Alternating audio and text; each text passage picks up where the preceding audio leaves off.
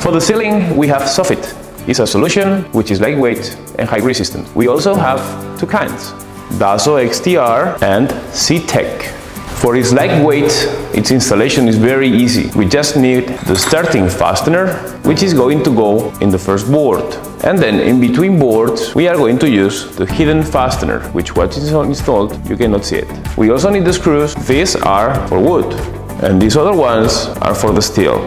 As you know, we have four kinds of joist. First one, XTR, the second, laminated bamboo. Third joist is the wooden joist, and the last, steel joist.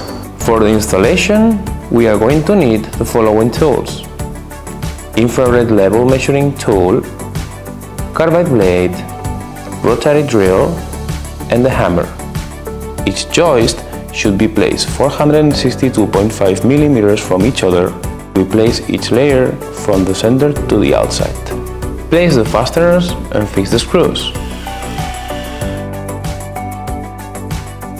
The fasteners will remain invisible after the installation is done. Each board has an end tenon and a groove, so the joint can be anywhere in the joist, which greatly improves the installation efficiency. For this installation, we use dassoCTECH soffit. For more information, please visit our website dassogroup.com.